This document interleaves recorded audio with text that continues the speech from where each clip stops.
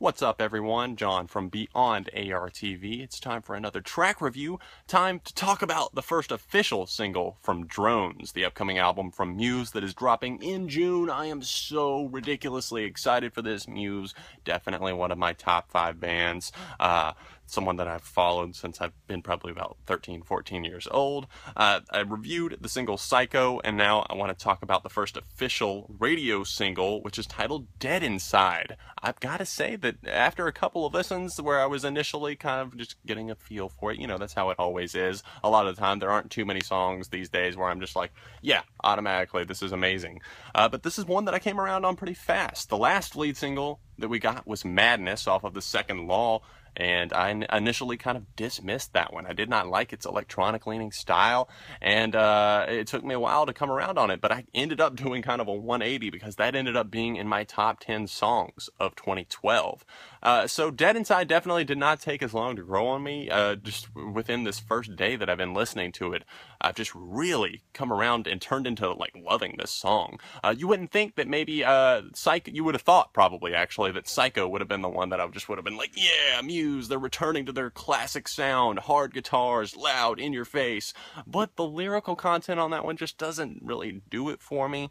And I don't care for the drill sergeant interruption in the middle of that song, but I am still digging a lot of aspects on it, and I definitely stand by my 3.5 rating of that track.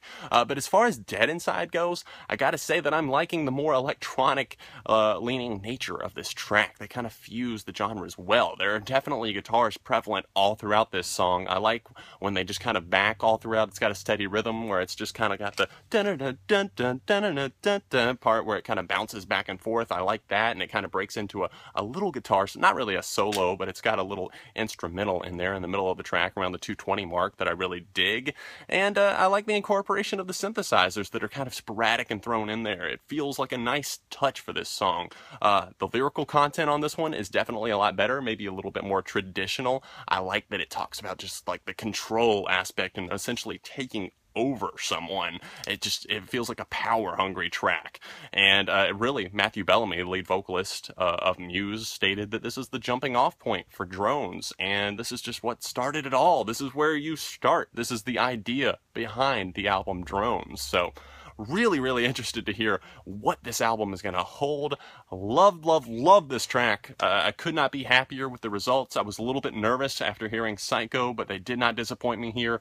I'm loving Matt's vocals on this one. I really like the harmonies when they kick in, whenever they say, dead inside, and all the voices come together. It's just layer on layer, and it just sounds like ecstasy. It's like when they did it in Madness, where it's like, madness. I can't sing. I'm so sorry. I shouldn't have done that. But you know what I'm talking about, where all the voices came together on that one. It reminds me of that. So overall, I'm digging this track. I feel like it probably would have fit in a little bit more on like the Resistance or something like that. It's not necessarily a throwback to like a really old sound. I can definitely hear the Undisclosed Desires references that people are hearing in this track.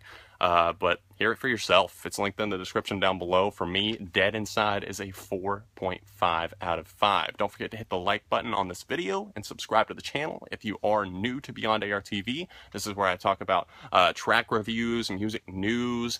I do a couple of recurring series here on the channel as well, like countdowns and that sort of thing. So if you enjoy the content, make sure you stick around for more. Thanks for watching, and I will see you very soon.